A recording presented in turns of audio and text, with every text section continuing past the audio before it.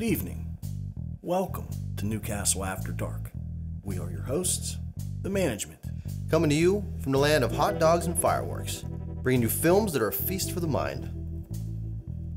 Tonight's film is 1973's Vault of Horror, taken directly from the EC comic of the same name. It has Glynis Johns, Tom Baker, and Terry Thomas. Terry Thomas was in Dr. Phibes. And it's a mad, mad, mad, mad world. Mm-hmm. You'll recognize him. He's a great actor. He is. This is another Amicus film. Yes. And it doesn't have quite big stars in this one, like Tales from the Crypt had Peter Cushing in it. Joan Collins. Yeah. Right. But this is equally as good. Oh, absolutely. Mm-hmm. The stories are interesting. Yes. As always. As always. Yeah, and it's enjoyable. So sit back, relax, and enjoy 1973's Vault of Horror.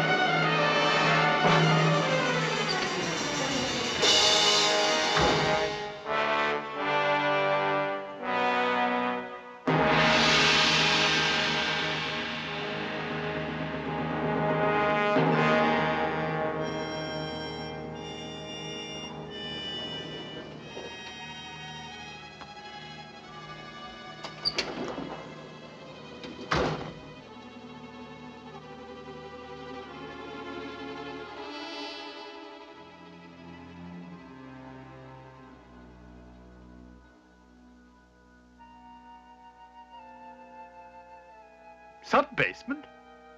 I pushed ground. So did I. Well, why didn't it open?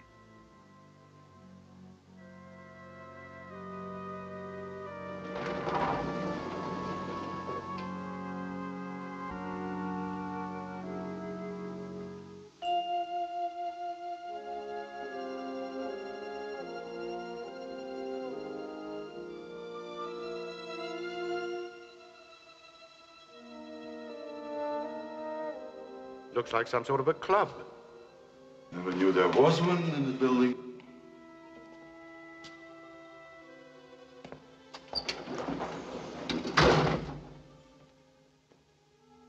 This elevator has no push buttons.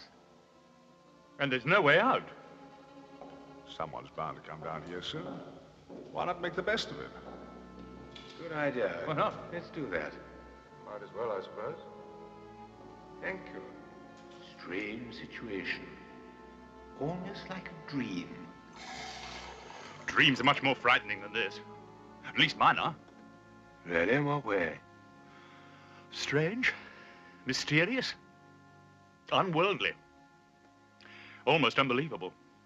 Yeah? But so real. One feels sometimes that it's actually happening. Why don't you tell us about it? All right, I will.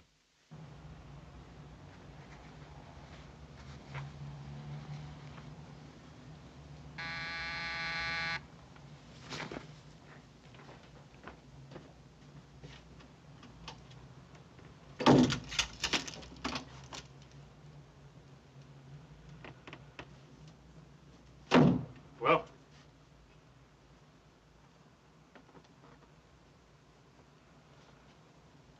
you found her. Where? Where?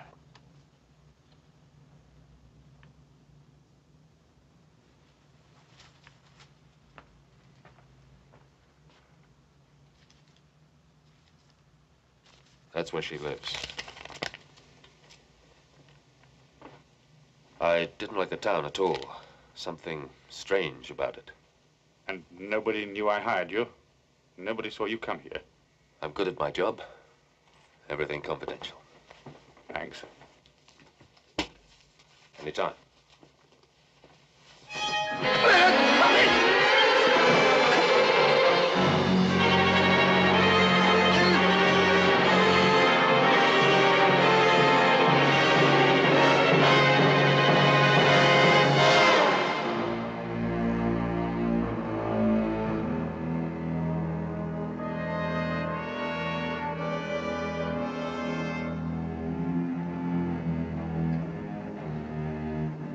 Thank you.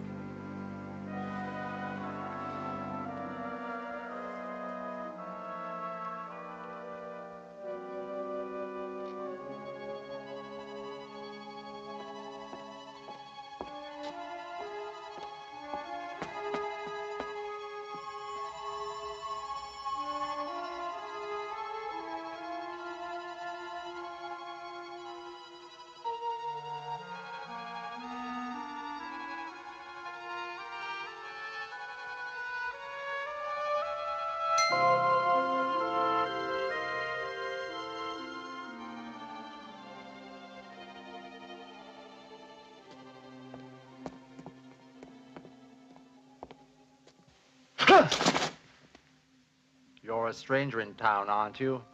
Yes. It's getting dark. You better get inside somewhere.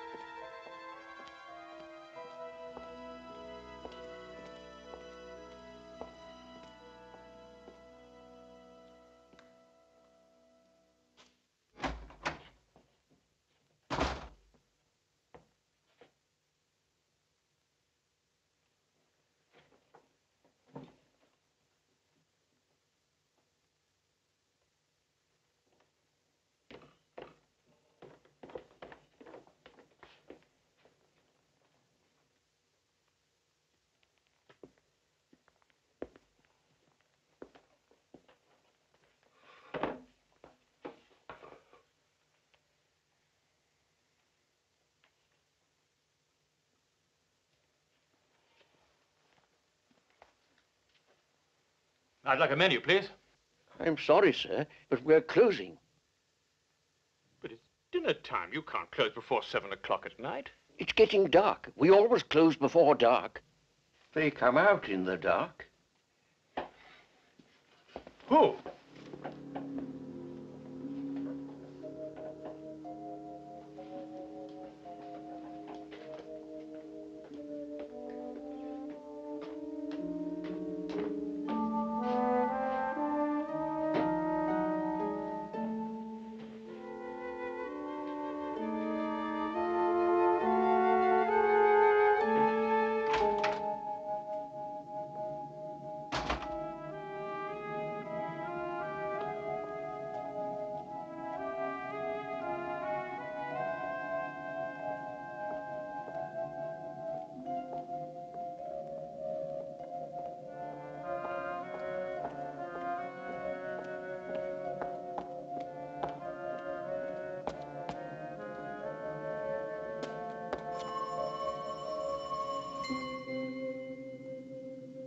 Who's there?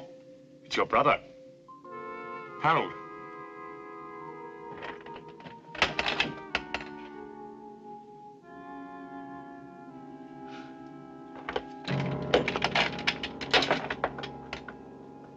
Come in. Quickly.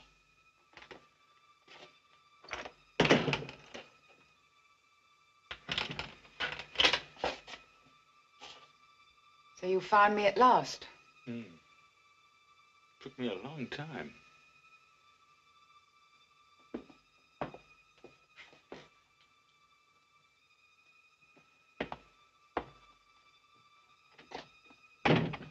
What do you want? I've come to see you. After all, you are my sister.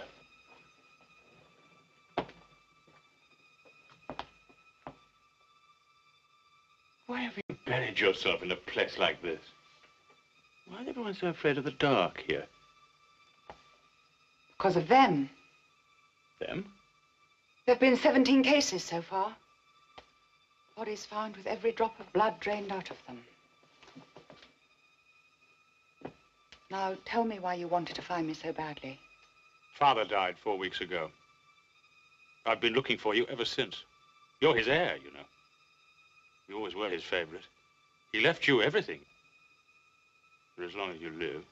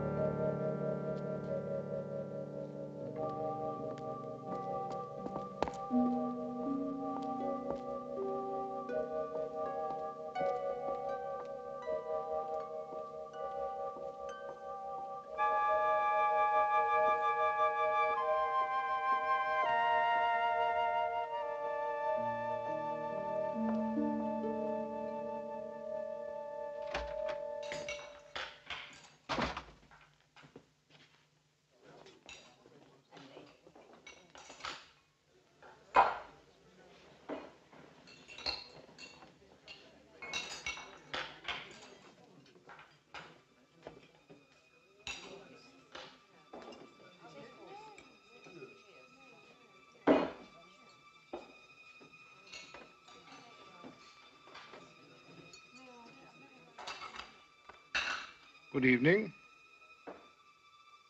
The table d'hote is rather nice, sir. Juice, soup, roast, sweet, coffee. Sounds fine.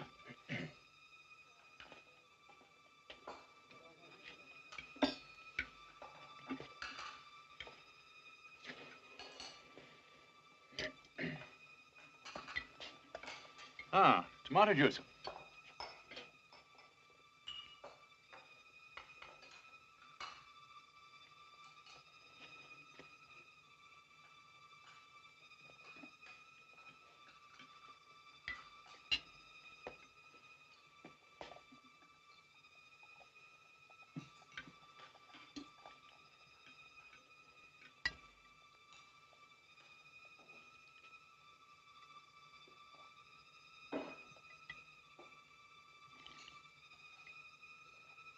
Oh, yes. It tastes rather strange. It is our usual, sir. Oh. And now, how would you like a roast clots? Well done, medium, rare? Roast what? Clots. Blood clots.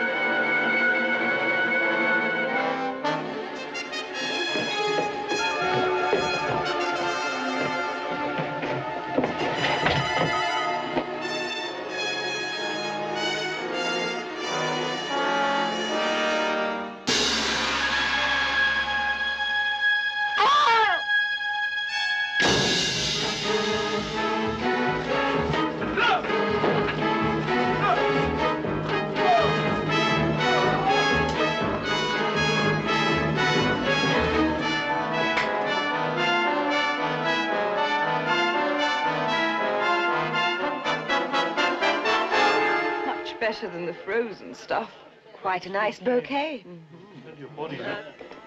Good year. I'll have a glass too, please.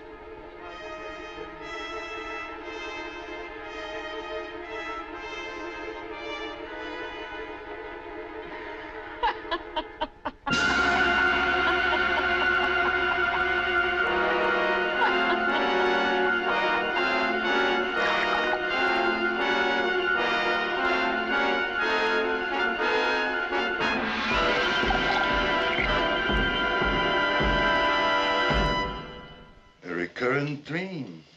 More. Oh, much more. It's hard to explain.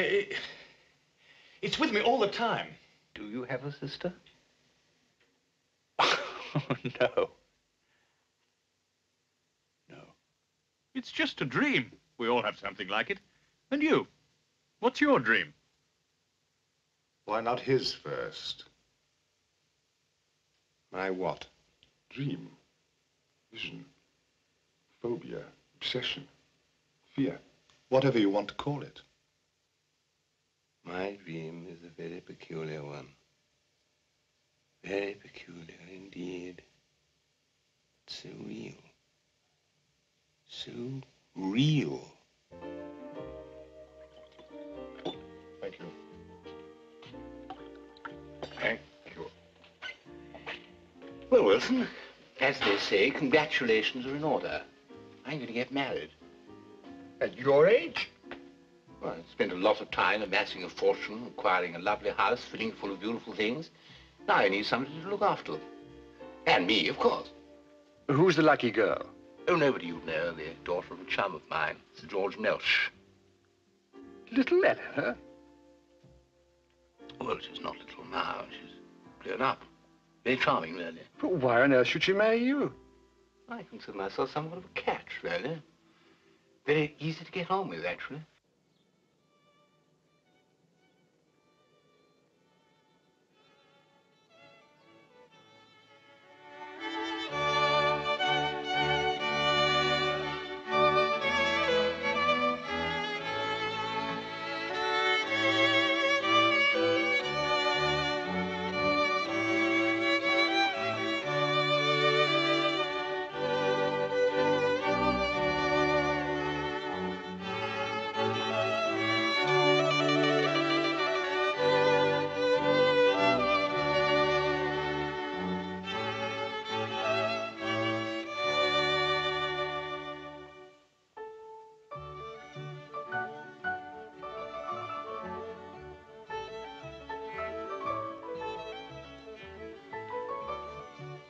Eleanor?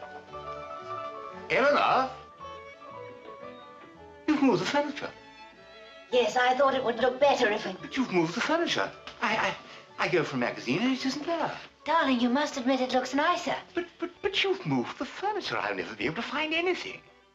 If it bothers you that much. Well, of course it bothers me. Place for everything and everything in its place. That's how businesses are run. That's how society is run. And that is how a home should be run. Yes, Arthur.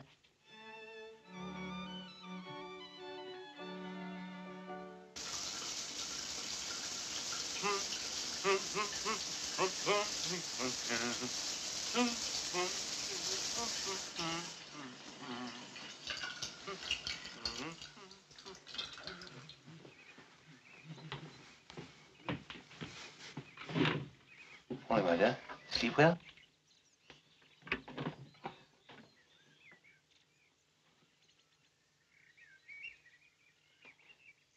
What's this? They're mine. Yours?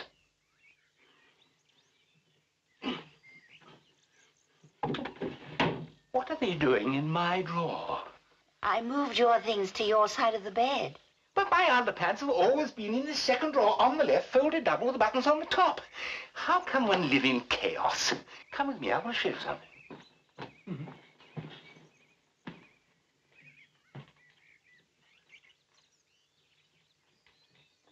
Come on. No, this way.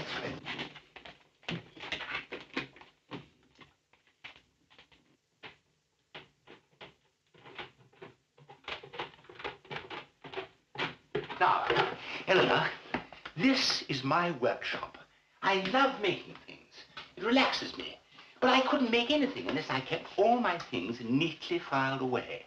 Nails, size, length, screws, size, kind, thread, diameter. I know where everything is. I just have to put out my hand and I find it. And that, Eleanor, is the value of neatness. Yes, Arthur. Why did you marry him, Eleanor? Father had no money. I had no ability, no profession. What else was I to do? Besides, he's quite nice, really. Except for what?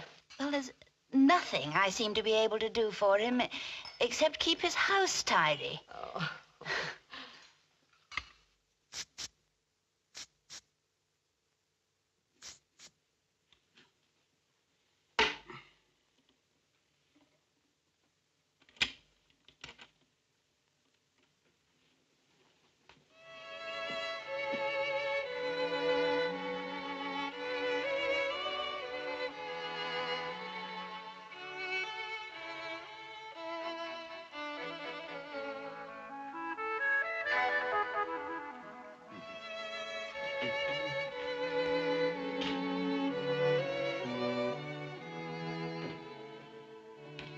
Oh, darling, don't go into the kitchen. Come and sit over here. I'll do the cooking tonight. High time I illustrated to you what a splendid cook I am. And to sit down there, make yourself perfectly comfortable. I did a lot of cooking when I lived alone. Developed into quite a chef, actually. Oh, spaghetti and pomodoro. Tomatoes. Al dente, of course.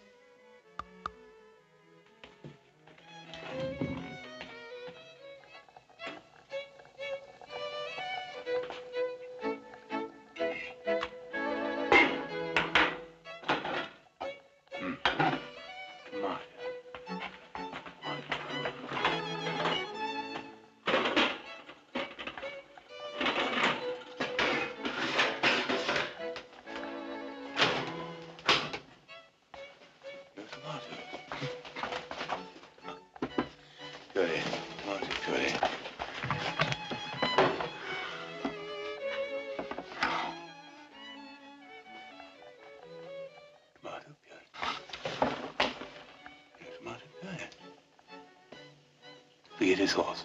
Right?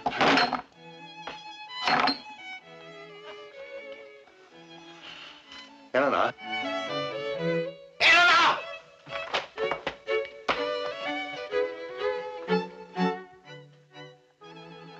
tomatoes, no tomato puree, no spaghetti sauce. Nothing. I must have forgotten. But there's no excuse to forget. Come over here. Come on. My dear, inside the doors of these cupboards is a list of all the items in the cupboard. Against each item are 3 marks. Now, every time you use one of the items, you erase one of the marks. This is the eraser, right here. So you can never have an empty space. But 2 marks, tomato puree, no tomato puree. 3 marks, spaghetti sauce, no spaghetti sauce. You haven't even bothered.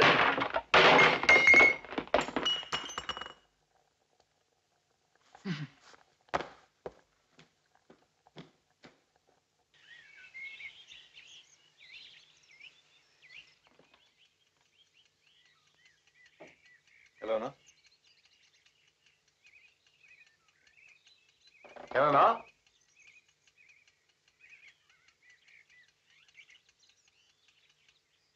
Helena? Good morning, darling. You do it? Last night. How splendid. How absolutely splendid.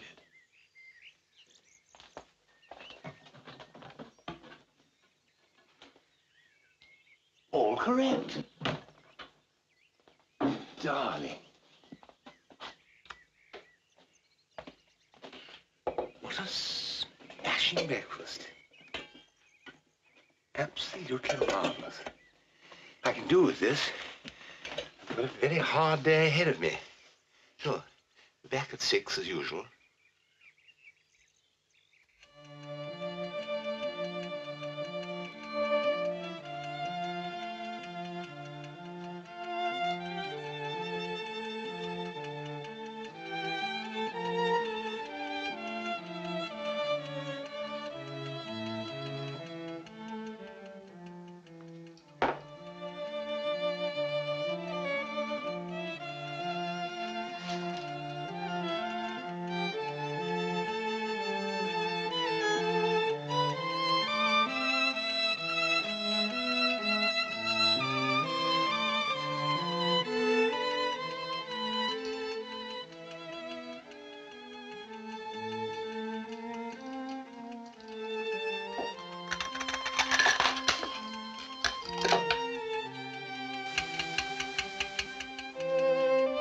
He'll be back at 6.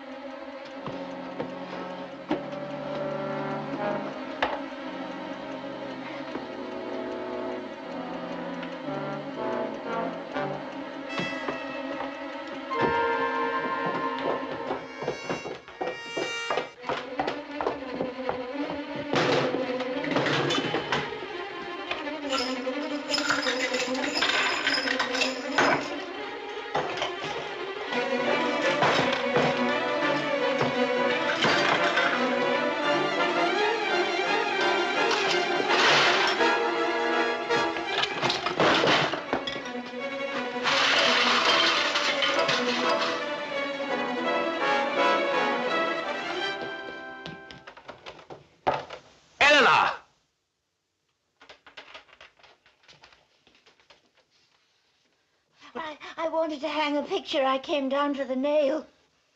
You messed up my whole house. Can't you do anything neatly? Can't you? Can't you do anything neatly? Can't you do anything neatly? Can't you? Can't you do anything neatly? Can't you do anything neatly?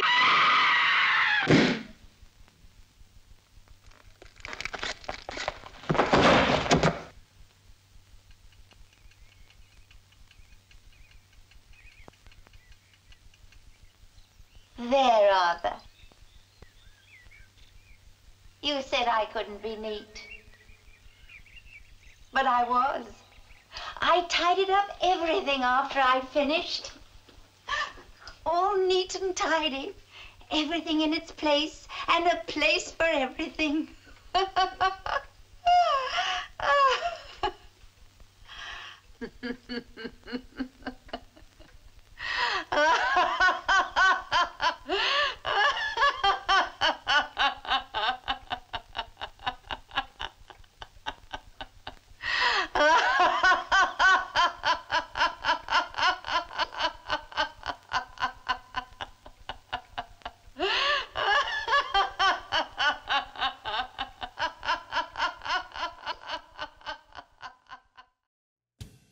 Welcome to the first break.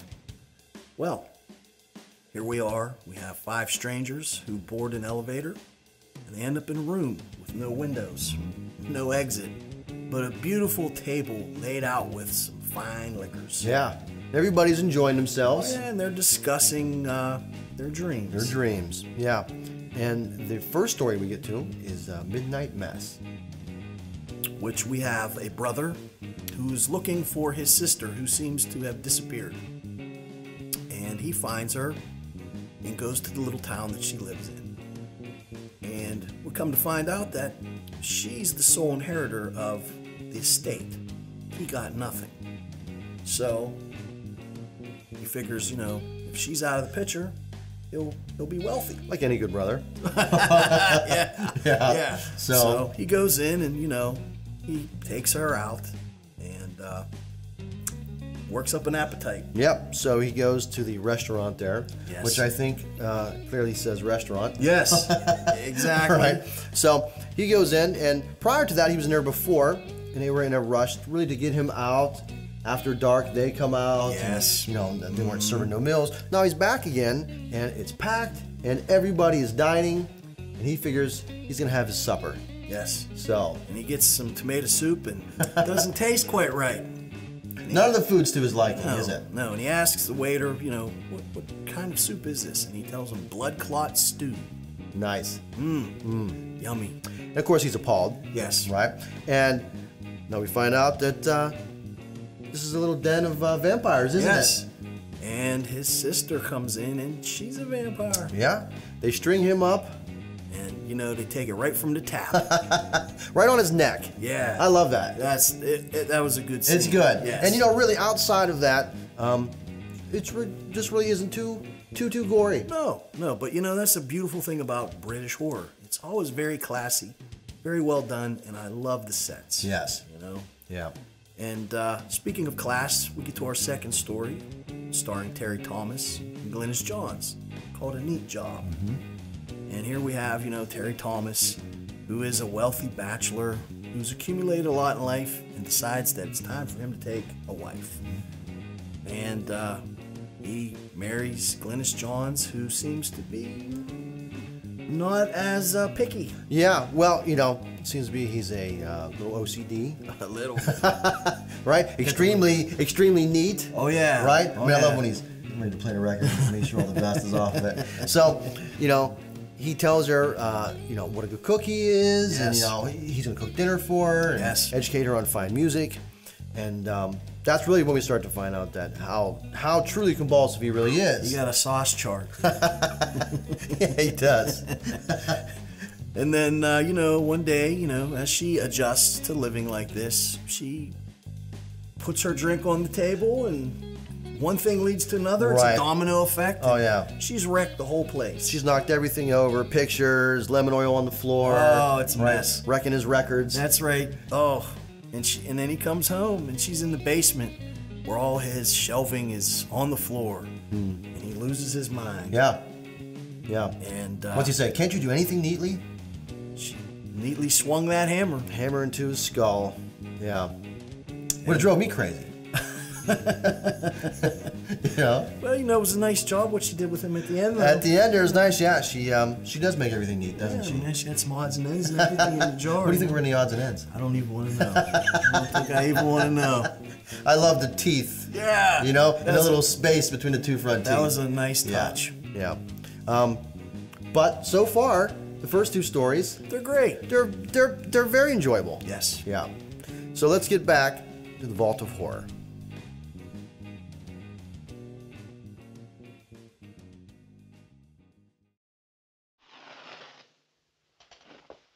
Are you neat and tidy? Not more than anybody else.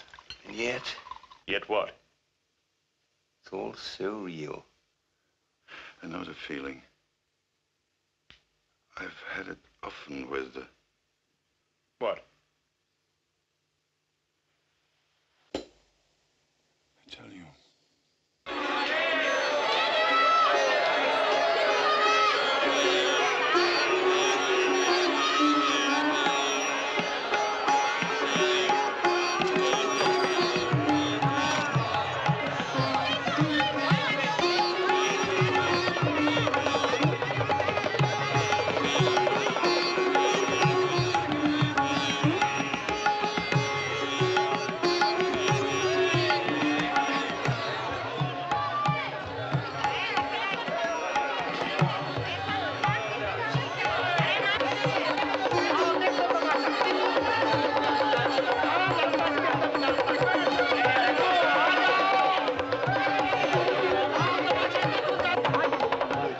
I have before me a magic basket blessed by the gods of the temple. I open it. Akbar, I give you my blessing. May the gods protect you from all danger.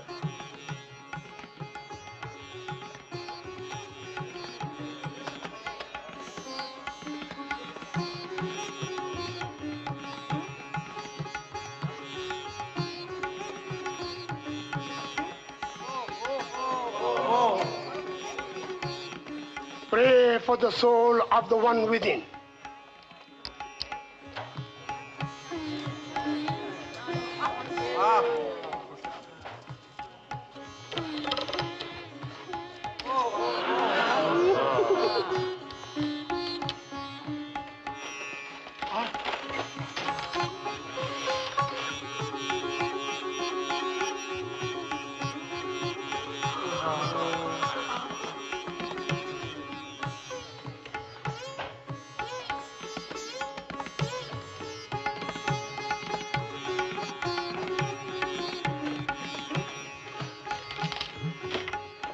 The God be praised for this mystic miracle.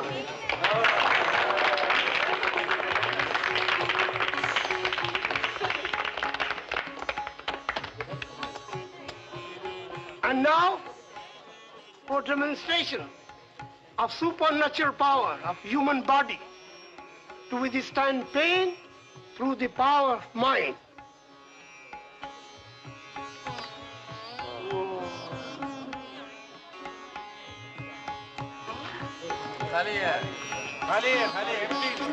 It is a trick. Noble instructor of yoga. Excuse me, please. Excuse me.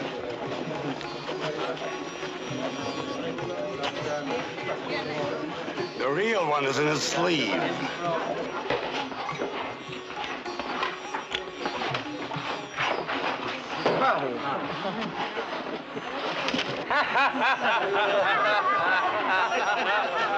No gods, no supernatural powers, no yoga. Just tricks. Huh? As a fellow magician, I can assure you of that.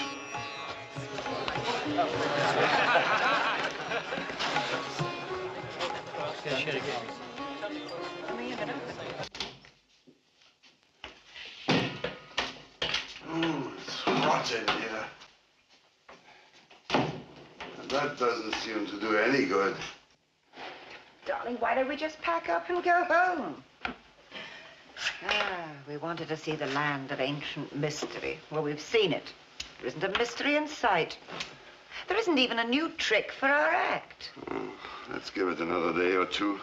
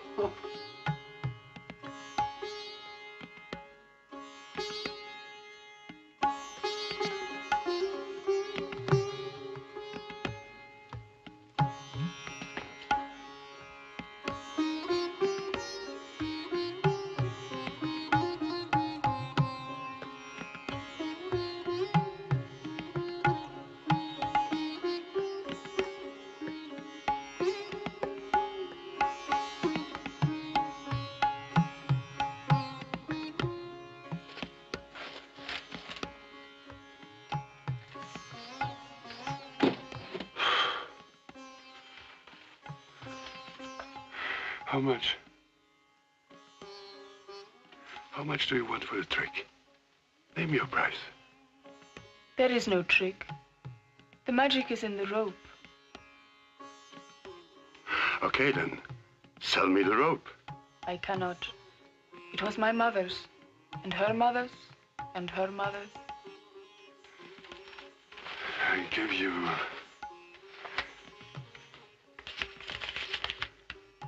40,000 rupees. It is not for sale. Not at any price.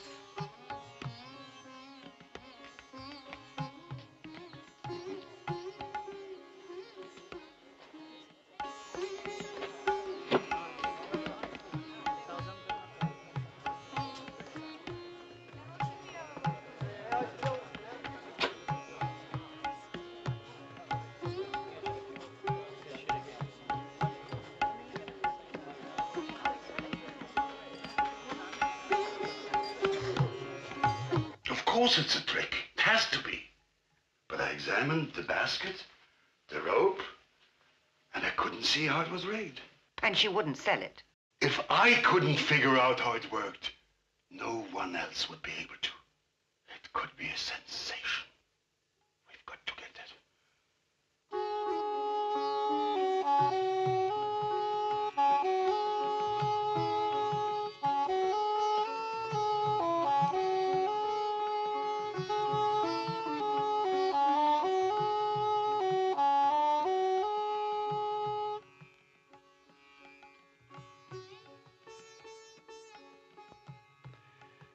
The trick you showed me yesterday. No trick. Of course, the magic you showed me. I told my wife about it. And she wondered if you couldn't show it to her. No, you know, my wife is ill, and we wondered if you couldn't come to our hotel room. I pay you 200 rupees just to show it to her.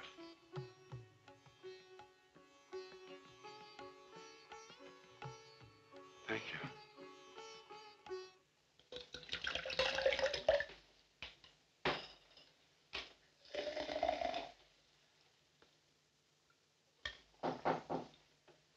Just a moment.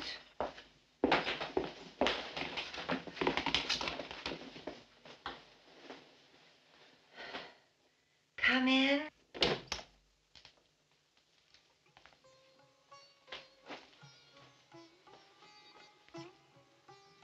This is my wife, Ines. I'm sorry you're ill. Thank you.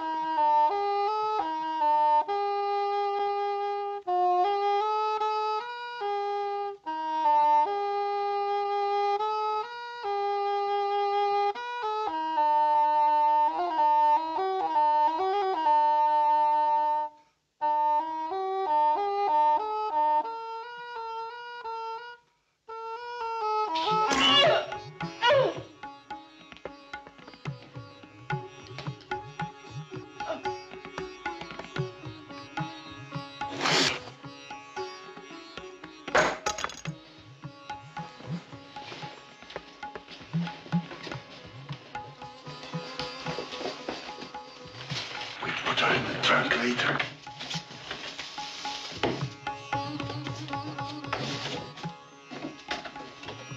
Let's see what the trick is first.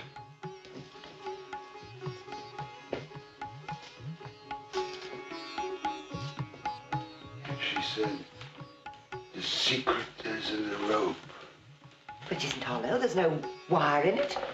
Nothing.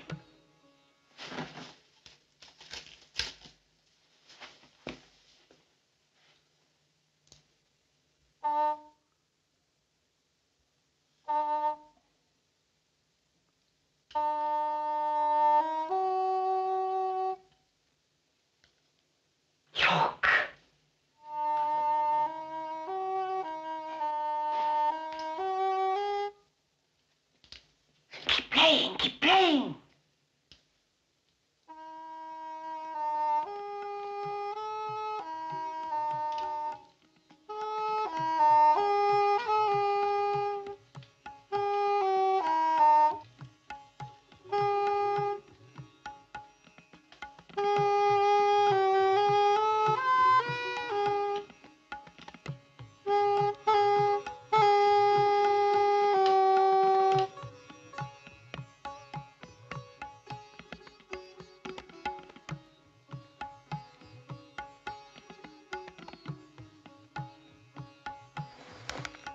Holds me. I can climb it.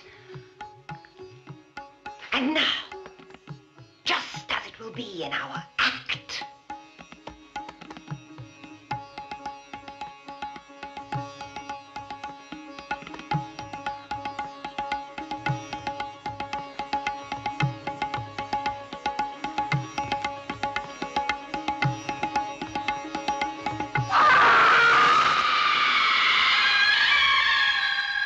Ines! Ines! Where are you?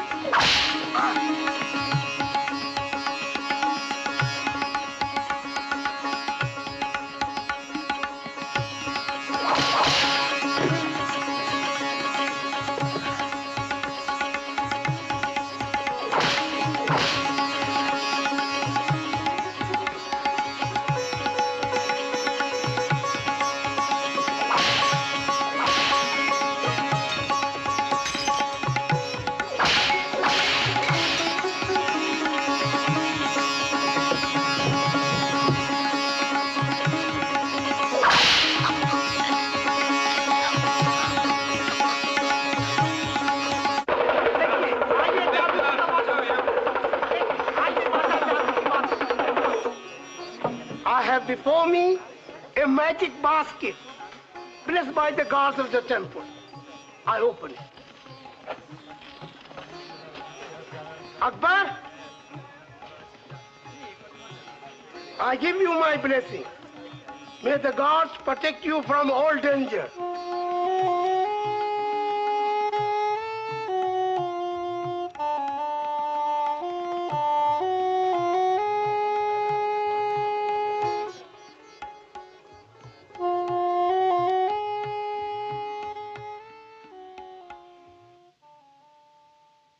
You look as though you've seen a ghost. There are no such things as ghosts, except in magicians' illusions.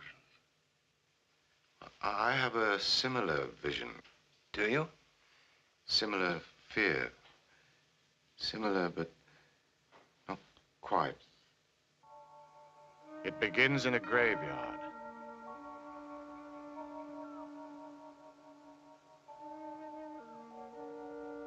In a grave. A freshly dug grave.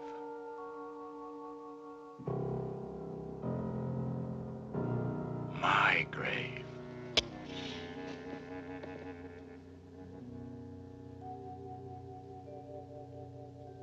Buried alive. How did it happen? I remember now. I remember.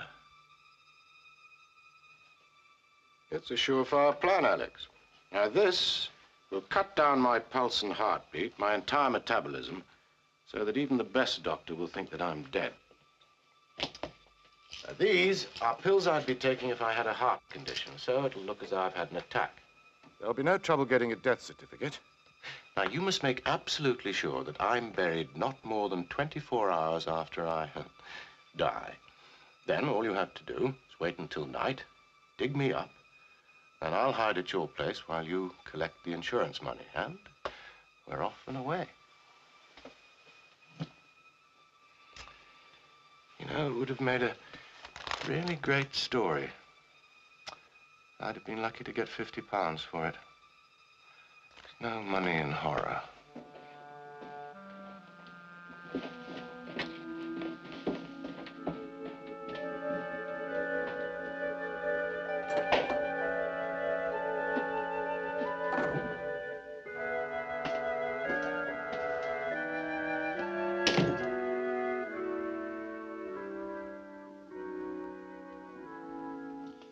And once you've collected the insurance money, friend Alex, I shan't need you anymore.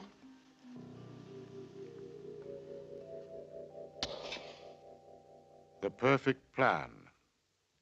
Perfect.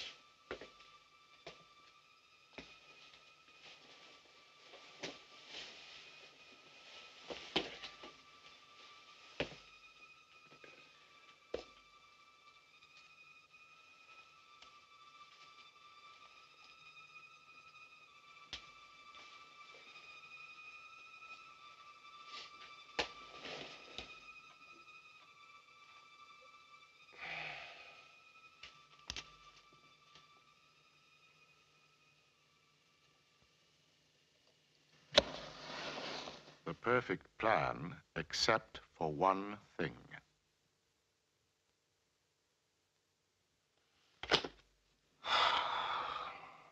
I'll never learn it. I will never pass the anatomy course. Trouble is, we can only work in the dissection room for the short periods we're assigned to it. If only we had a body of our own. What? Well, we could work on it when we wanted to.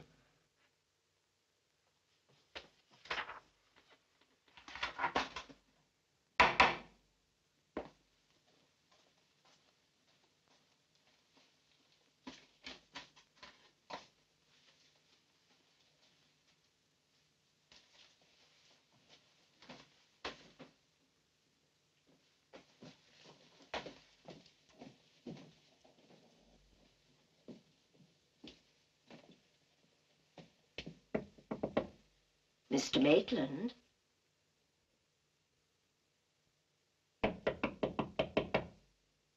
Mr. Maitland?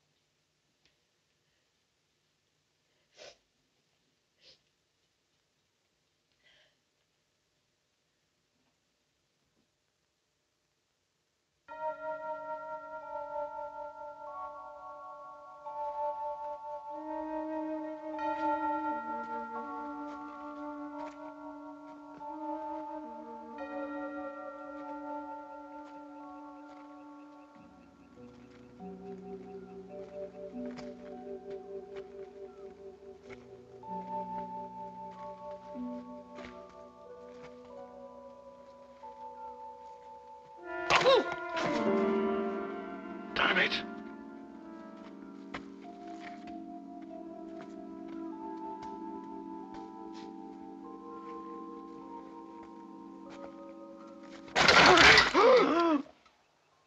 Sorry if I gave you a fright.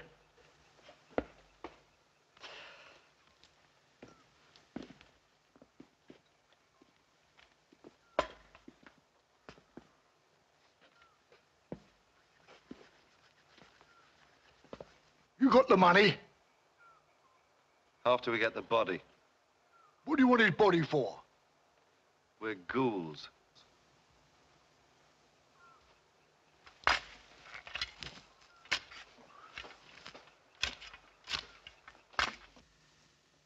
Air giving out. Hurry, Alex. Hurry.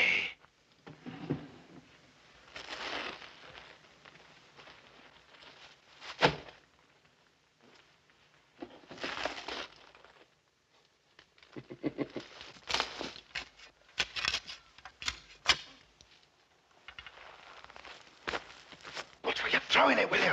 Hey? Throw it that way. Oh.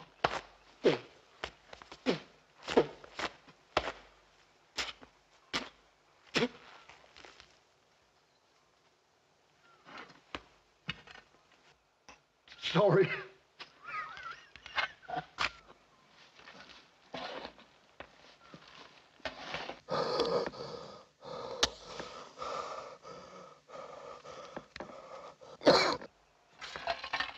Did you hear a cough? No. No.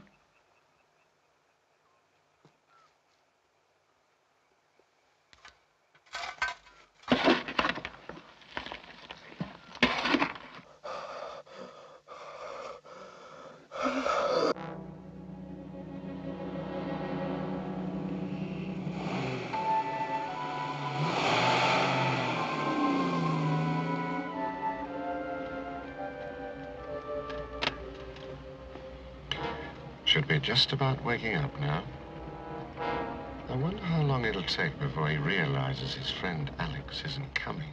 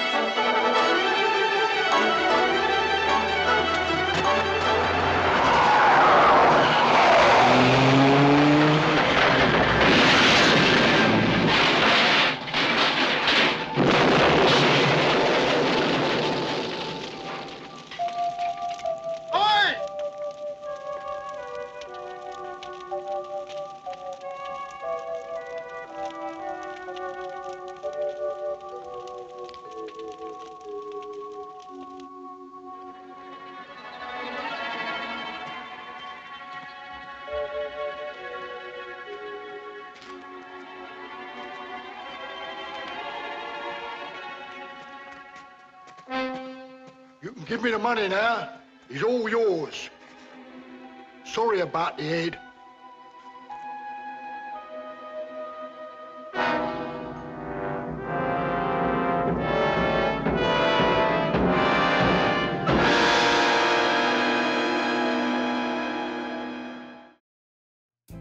Welcome back. Well, here we have our second set of stories in the Vault of Horror. The first one being, This Trick Will Kill You. Now, this one was kind of interesting because here you have a skeptical magician. Are there any other kind? Exactly. And, you know, there he is debunking the locals' magic trick. And he stumbles upon a young woman playing a horn. And this rope is coming out of a jar. Who's clearly not a native. No, she's not from India. So, but that's all right. That's all right. So he convinces her to show the trick to his ailing wife because she won't sell the rope because it's been in her family for generations. So they go to the hotel room, and of course, you know, she starts riffing on the horn, and he kills her. Picks up the horn. He's like John Coltrane. He's tearing it up. That rope's climbing out of there like it's never. That rope is looking like a big cane. His wife jumps out of bed, as nimble as could be. In them silk pajamas. Starts climbing that rope, right? Yeah. And gets to the top and screams and disappears. And there's a big blood stain on the ceiling. At that point, I think I'd be like, I'm done with this rope. That's it. You know? Which I think he was thinking too. Well, yeah, you know what? You're right. Because he was like, man, I'm out. Yeah. And then that rope was like, you're not going anywhere. Rope chokes him out. That's right. He's swinging. You know? Yeah. And you know, then they pan down to the street where the faker was, and there's our young girl. She's not dead. She's not dead. That's a heck of a trick. That is, isn't it? It was nice. Yeah. So we get to our second story, which is A Bargain in Death, which is a shorter story. It's still good. Yeah. Now, what do you make of this tale? Well, I certainly think this one's a little more of a filler story. I agree. You know, you have a gentleman who's in dire straits, financially, right? Obviously, yes, right. He's gonna fake his own death. Of course, you know, he's gonna have his partner. He's gonna inject himself with something to appear as if he has died. Right. His buddy's gonna dig him up. Right. And in the meantime, you have these two medical students, and they're, you know, moaning about the fact that, boy, it'd be nice if we had a fresh corpse to work on. Boy, you know, what a dichotomy, you know, between the two friends. Yeah. You know, you have two creepy dudes. Yeah. And two dudes that are like broke. Yeah, really. And so it's the landlady that finds him there, you know, slumped in the chair, right? The med students come in, confirm he's dead. Yes. And, you know, he had taken a drug to give him the appearance of being dead, and they bury him, and the med students are like, oh, we're there tonight. We're getting that. Digging this up. We're getting it. Right. And meanwhile, his partner is like, I got this money. I'm going to Aruba. Yeah, he's skipping. I'm out. Yeah. So they go to the cemetery with the help of a grave digger, and they dig him up. And, you know, my man's alive. Pops up. That's right. And they run off. As would I. Absolutely. They run into the road where they coincidentally cause the other partner to veer off, wreck into a tree, and die. Yeah. So they go back to the cemetery. Well, the grave diggers are calling them back. Yes. And, you know, I, for one, I wouldn't want nothing to do with that cemetery at that point. No. I'd be like, I think I'm going to drop medical school. I've had enough. Yeah, I think I'm going to go be a vet. Yeah. Veterinarian or something, you know. And the grave digger has taken care of the problem. Yeah, with the shovel. Yeah, that's it. You know, do you think them guys took that body after that? I don't know. Would you have? Listen, I would have went back fixed myself a drink, and I think that would have been, I'm telling you, that'd have been the end of my night. Yeah, once somebody digs up a grave and you open it up and there's a live person coming out of it, Popping out of there. I might have died. I'm done. I'm telling you. Yeah, that's it. So, we have our final story. The piece de resistance. So let's get to the end of the Vault of Horror.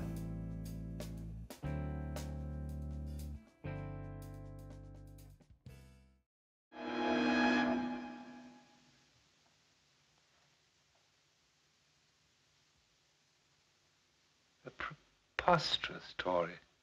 It seemed so real. Almost as if You were going to do it. But why that one?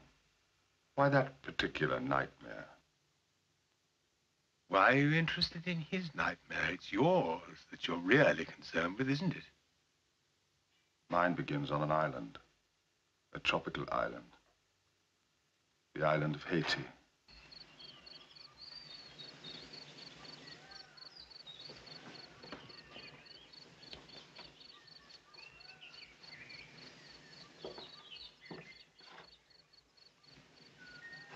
Hey! Hey! Oh, don't you remember me? Bob. Bob Dixon! What are you doing here? I had some business in Port-au-Prince. I heard your name mentioned in a bar. How's the work going? Not bad, I think. Self-portrait. But like all my work, scorned, considered worthless. What do you mean worthless? I saw one sold only a few weeks ago for £5,000. 5,000? Sold by whom? The Gaskell. In his gallery, he sold it on behalf of Lawrence Stilton. But why such a price? Your pictures. They've been highly praised by no less an art critic than Fenton Breedley. Fenton Breedley?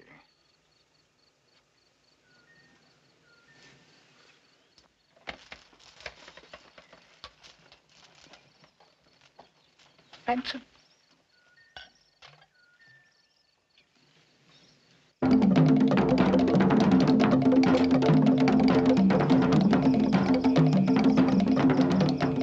Hello?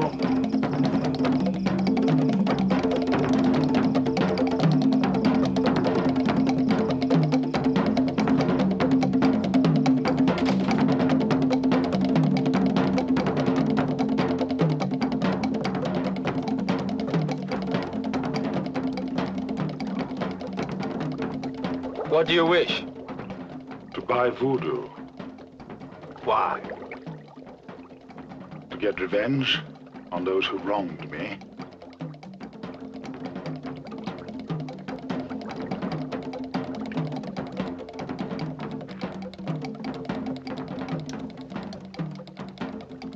What do you do? I'm an artist. Put the hand you paint with into a pot.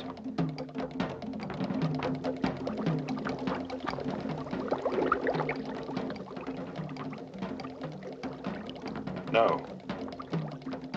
You want voodoo? You must do it.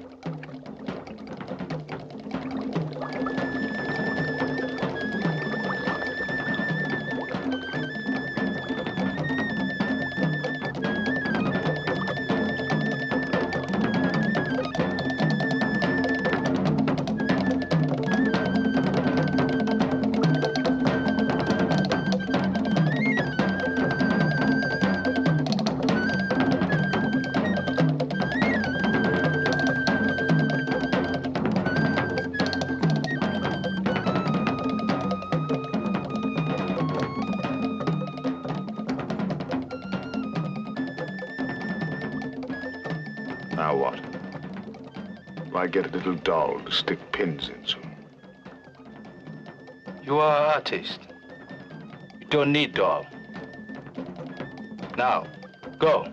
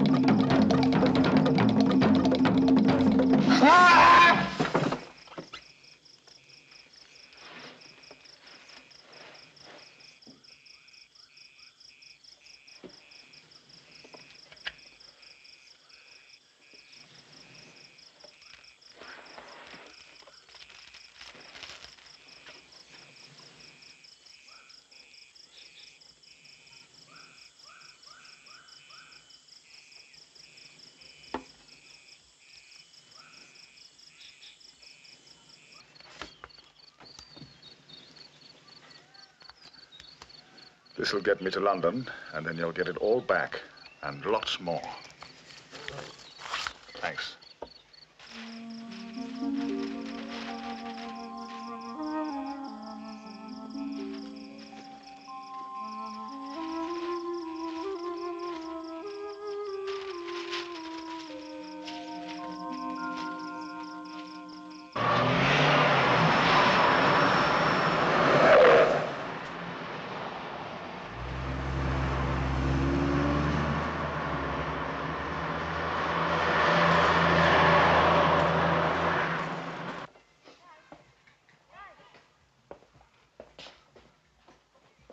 Glad your old studio was available. Yes.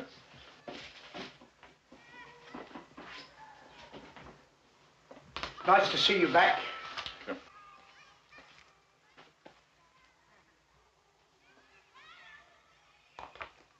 Thank you. Oh, I bought the safe exactly as you said in your letter. And here's the combination. Thank you. I bought you some milk and bread in case you wanted a cup of tea. Yes, thank you.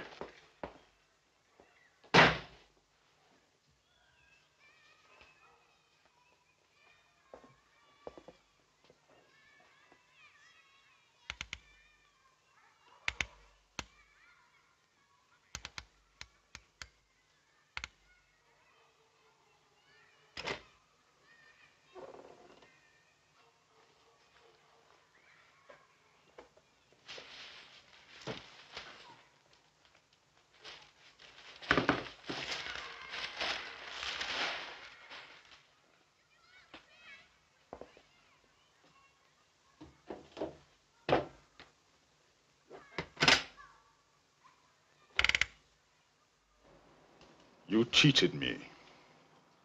You cheated yourself. If you had any faith in your work, you wouldn't have listened to what Fenton said about your paintings or what Arthur said about their saleability. You wouldn't have sold them to me at the price you did. You were all in it together. That's the way of the world. You buy cheap, you sell dear. And pay a critic to tell lies so you can do it. No. You cheated me, all three of you. And I'm going to have revenge.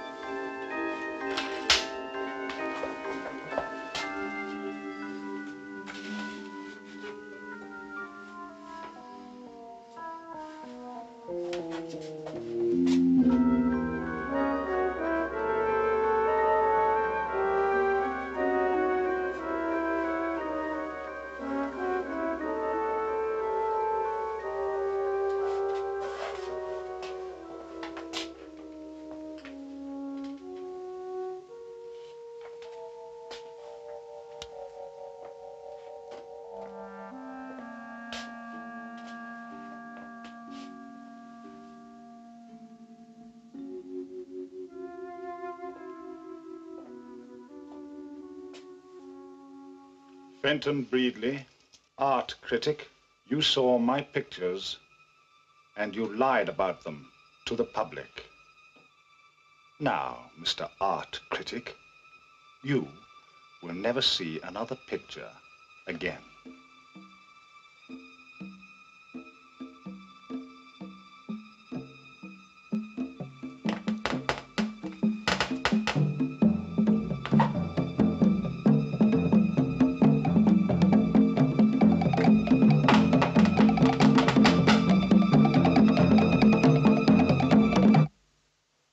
tell you, she doesn't mean a thing to me.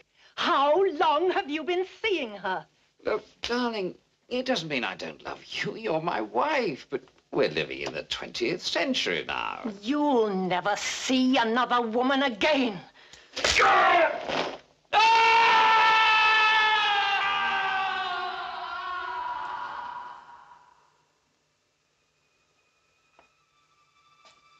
Arthur Gaskell, art dealer. You lied to me.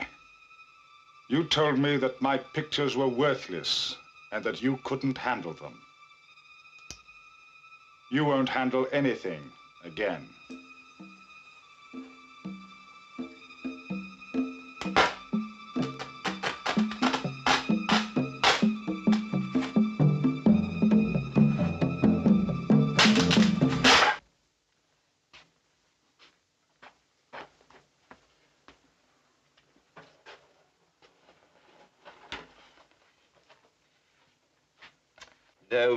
No, that's not the way. You're doing it all wrong.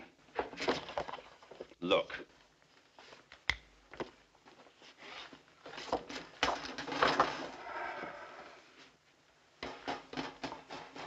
I don't know why we employ you. Now watch. Like that, see? Just use your intelligence. I'll show you once more.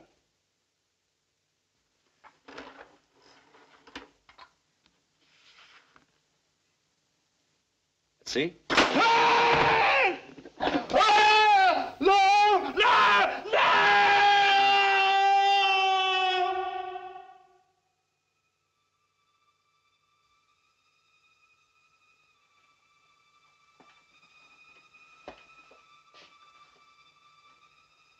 Now, Mr. Dilton, you can wait until tomorrow.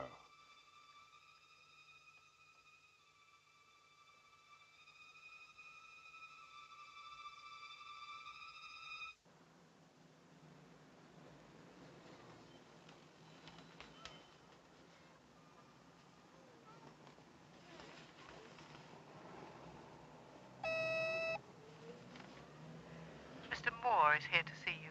He doesn't have an appointment. Tell him to come in, and then you can go.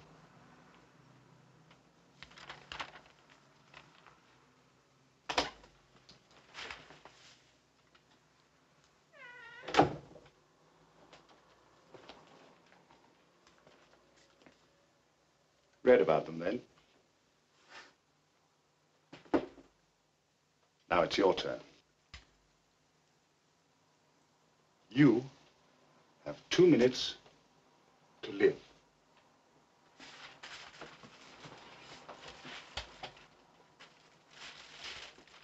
Don't move.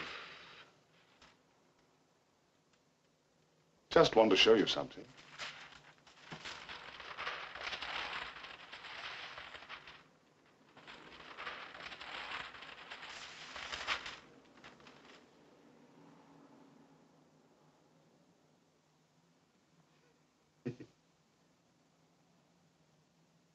It's only a pen.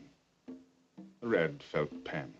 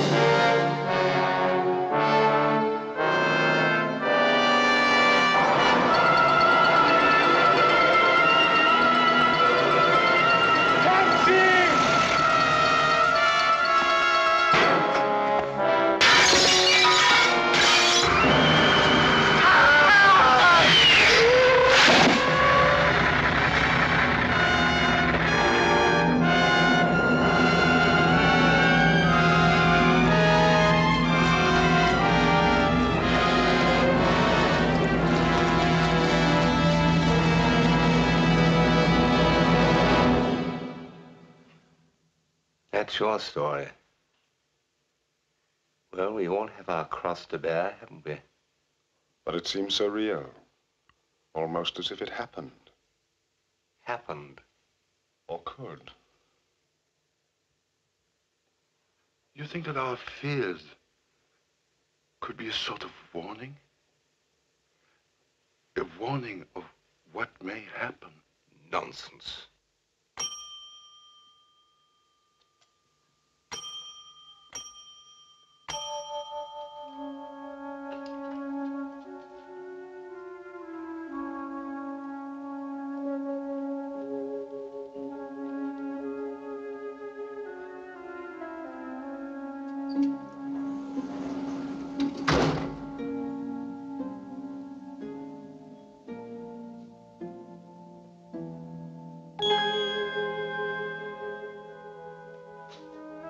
Where are we?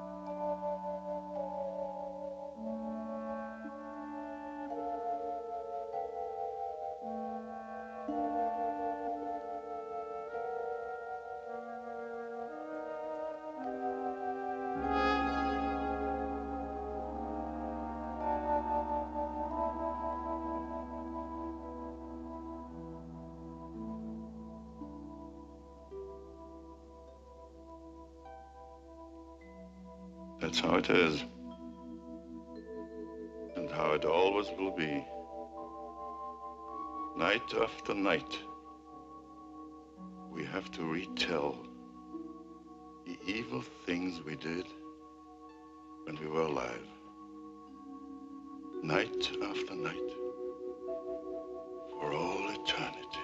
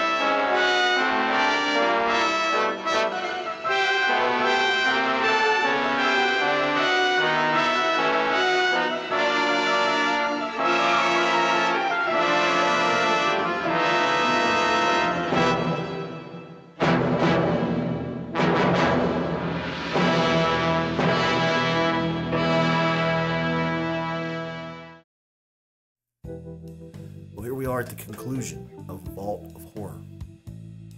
And our final story is Drawn and Quartered, starring Tom Baker, who's always excellent. Looks a little like Ginger Baker.